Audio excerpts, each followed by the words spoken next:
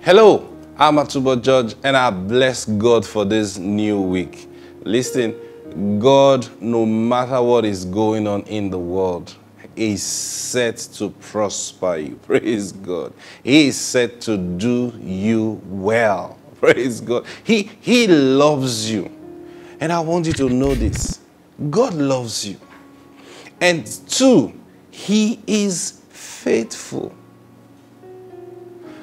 Too faithful. Praise God.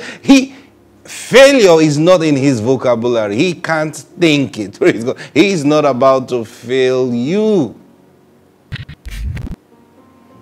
If you are failing in any area of your life, I'll tell you this. It's not because God planned for you to fail. It's because you don't have the required knowledge needed to succeed. So what do I do? You know, sometimes people roll this thing completely on God and they don't want to take responsibility at all. But let me tell you this, the responsibility you owe yourself as a child of God is the responsibility of knowledge and understanding. See, that's why James said, if any man lack wisdom, let him ask from the one who gives liberally and he doesn't hold back.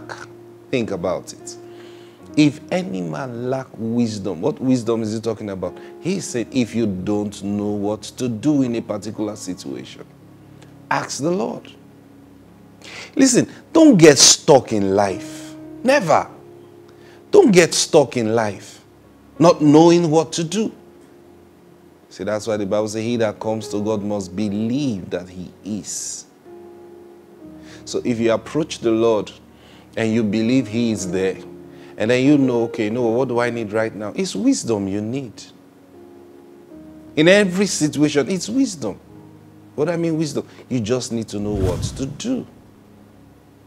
You know, maybe you're at a point in your life now, you need to pay your bills or okay, school, this is the beginning of the year, school is resuming for your children, and you don't have the money to pay the school fees. You don't know what to do. You've not been paid at your job. Maybe you did some businesses that they are owing you. Listen to me.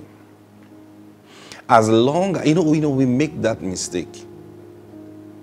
Oh God, if you can just make these people pay so that I'll have money to pay school fees. Father, if you can just make that person that is owing me pay me my money. Father, oh, touch his heart, touch his heart, touch his heart. Now, when you pray that for a while, you see that God is not touching his heart. Father, trouble him, trouble him, trouble him. Let him not rest. Hey, you are doing yourself a disservice.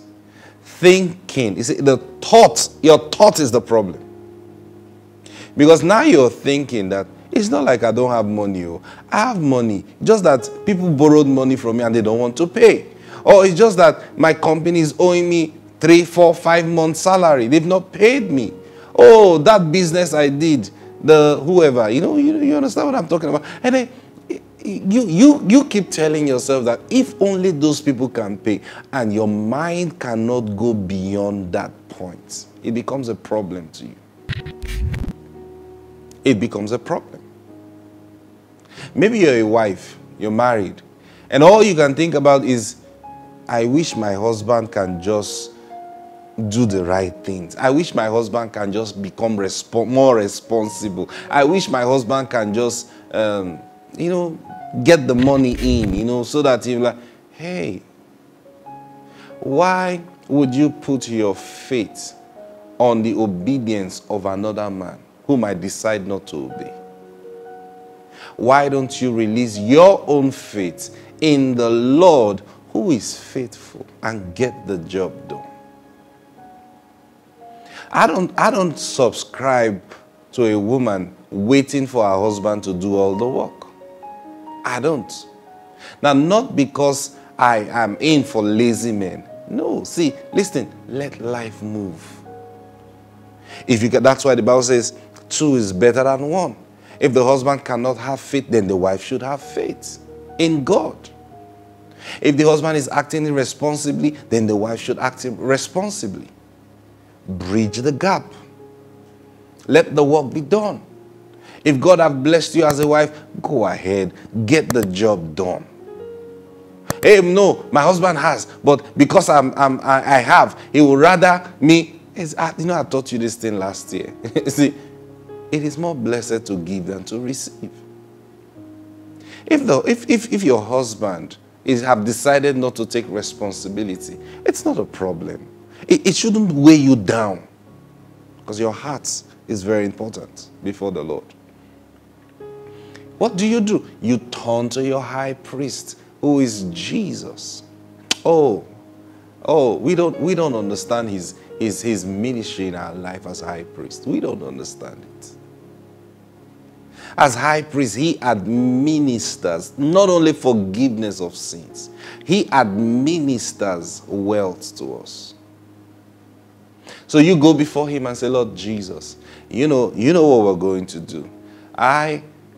I'm getting a bit tired waiting for my husband. He always puts my heart on you know what I'm talking about. I mean, I don't know if he will do it or not. Hey, Lord Jesus, you know what? We are supposed to be depending on you. So I depend on you right now. Help the infirmity of my husband and myself. And supply for this need. Whatever the need is. The children's school fees, supply for this need, Lord. Thank you. See, let me tell you this. In fact, I just heard the Lord say it to me right now as I was showing you how to pray. Listen. The Bible says, you receive not because you ask not. Did you see that? You received not because you asked not. Now let me explain. Thank you, Holy Spirit. You're just awesome. See, the word of God is sweet. Now when I say the word of God, when it's coming from the mouth of the Lord, it's sweet. I mean, what he's telling me right now, I'm just enjoying this right now. See, now listen. You are a wife. And you're always, oh, honey, husband, whatever you call your husband, you're supposed to be doing this. You're supposed to be doing this. You are, the bills, this one. And then, I'll see what I can do. Or, there's no money right now. Or, you start talking and then your heart starts palpitating, Oh, I hope. Come on. Have you asked the Lord? So, what do I mean? Is it not my husband's responsibility? No. Have you gone before the Lord and said, Lord, it's time for this bill to be paid. It's time for children's school. It's time for house rent. It's time for food supplies. It's time for groceries. It's time for this and that. Father, I ask in the name of the Lord Jesus Christ, and I receive it. Thank you, Lord. You provided. I'll tell you this. Now, this is what the Holy Spirit was telling me. Don't you know that when you ask the Lord, you as a woman, I'm talking to the woman now, you as a woman, when you ask the Lord,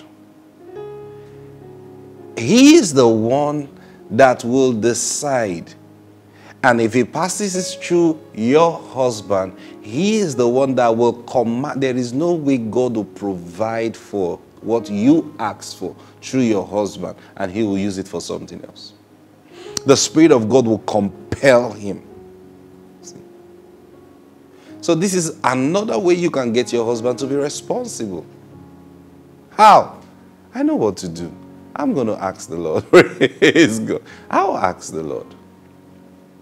And he will get it done. I'll never forget a few not so long ago, recently. I was with my wife, and then we were just, talking and just having fun together in our room. And then I think we were supposed to go somewhere or something. And then my wife said, I don't even have what to wear. Now, if you're married, you know when your wife says that. And I'm like, what? And then my daughter walked into the room, and I said, come. Mommy just said she doesn't have what to wear. Can you look at this whole wardrobe? What are you seeing all here? You know, and they're like, we were just joking. So I said, see, Mommy has more clothes than me. And then I said, I've used all my money to buy clothes for your mom. You know, and then my daughter, immediately I said that, said, Daddy, I want to pray.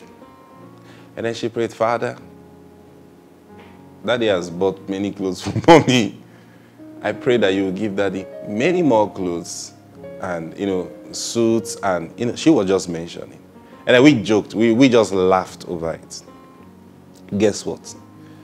That day, I'm not exaggerating, I'm not saying another day. That day, the Lord just laid it in my heart to go visit, you know, someone.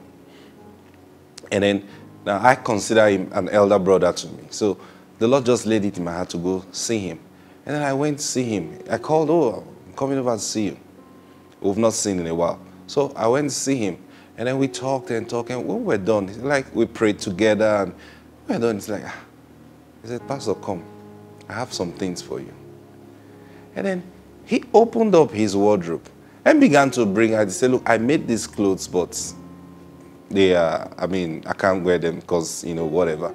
You know, I've slimmed down and things like this. So like, this should be yours. This should be your size. Suits, trads, shoes.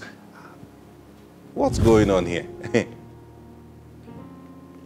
You know, so I received those things and I go home. So by the time I go home, I was telling my wife, like, look at what we just got. And then my wife said, remember what your daughter prayed for this morning. Whoa. Now, that's just how family work. Are you getting what I'm saying? You don't sit down there and start complaining. Now, we were joking, but she came up and said, let's pray. And we prayed, and God answered.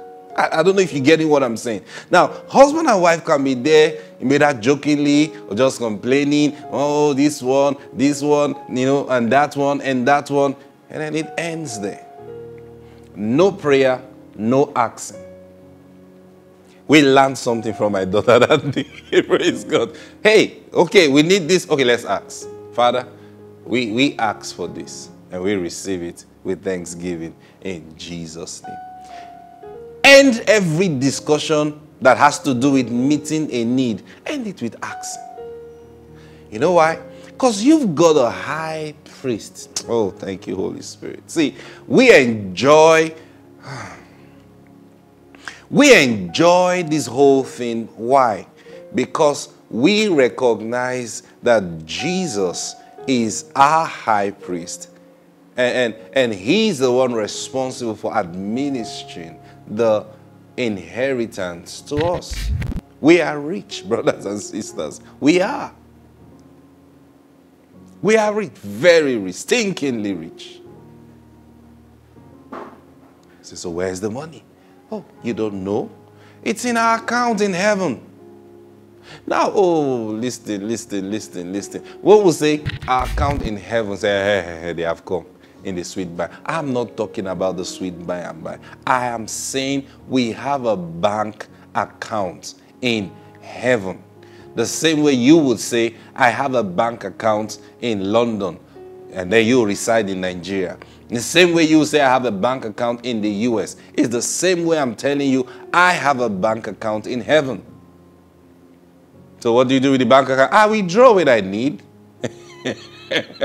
Isn't that what Jesus said? Jesus said, don't lay up treasure here on earth because moths come in and destroy it. He says, rather, lay up your treasures in heaven.